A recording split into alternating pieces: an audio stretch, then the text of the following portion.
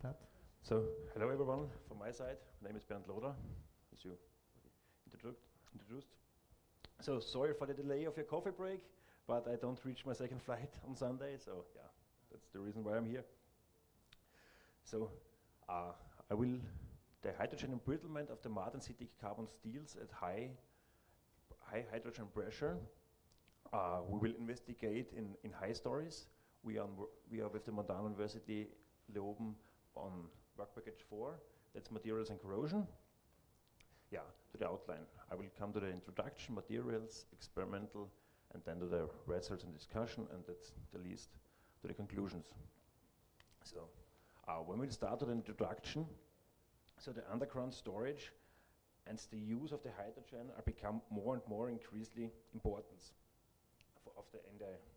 in the context of green energy. And there's the problem of the hydrogen embrittlement. And to evaluate the hydrogen suitability of therefore we use the high pressure autoclave test where we carried out to simulate the condition close to the underground gas storage. Yeah. And the aim of the work was to determine how much hydrogen is observed in the carbon steels and how this affects the cracking behavior of the steels. Yeah. There we have some corrosion species in the underground. They could be carbon dioxide, H2S, just hydrogen, or salt water, as known also as brine. For gas storage, we can use aquifers, salt caverns, also depleted fields. So in that could be the corrosion species.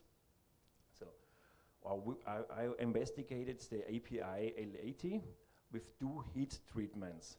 Just the quenched one. There we austenite at 900 degrees Celsius for 10 minutes and then water quenched. And also the second one, it's the quenched and tempered, the same austenization, but afterwards the tempering at 580 degrees Celsius for 20 minutes.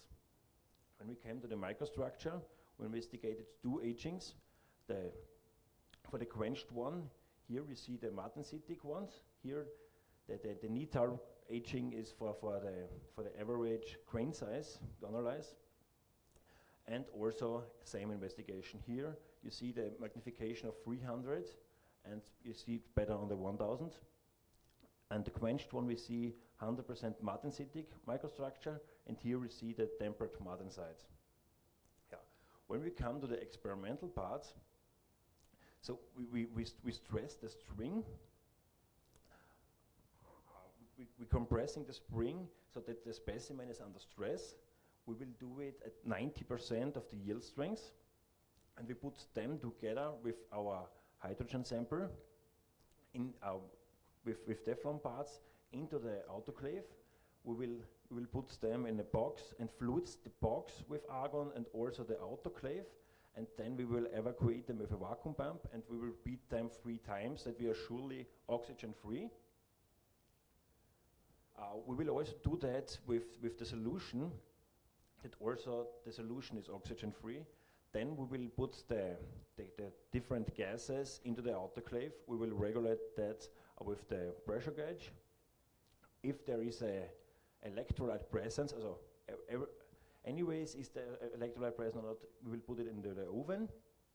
And if it's electrolyte present, we will rotate them at one rotation per minute. And afterwards, we will go into the TDS. It's the thermal desorption spectroscopy, and we will measure the total hydrogen content.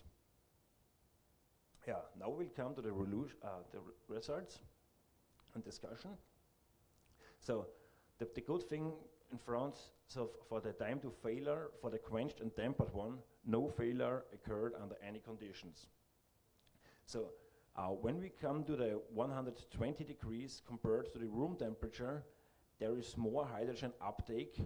If it's just pure hydrogen, it's the higher temperature, and that's the same like it should like that theory. But that's not anymore the case. When it's the H2S present, then it's near the same. So when we compare that to with an electrolyte, then it's the same effect compared to the just dry hydrogen. And when it's H2S and rotating, we will see that at room temperature, the most critical ones. Yeah, as I told you before, no fracture occurred, but we see that here, it's the pure hydrogen with an electrolyte, there is no localized damage. Compared, when we see here, we see clearly the localized damage. That's the same sample, just two different places located from the sample size. And yeah, and when we go to a higher magnification, we see here a localized damage with this, with H2S and an electrolyte present. So now, when we compare the quenched and tempered one versus the quenched one, at higher temperature, at pure hydrogen, we will see that's the quenched and tempered one. The hydrogen uptake is much higher. It's this one, but no failure occurred. Compared, when we go, when we lower the temperature, when we come back to room temperature, then we see a fracture at the quenched one.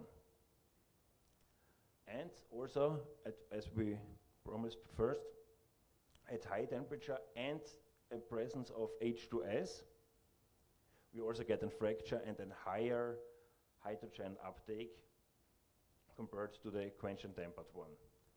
And when we go into the detail, by the fracture with the most severe condition in this case, we don't see any detail of the fracture because of the iron sulfide layer. So it makes no more sense to go in detail in this case. So that's just a microscope, normal.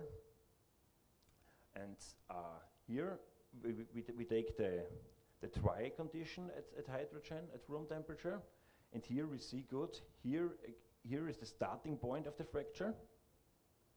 And when we go in detail,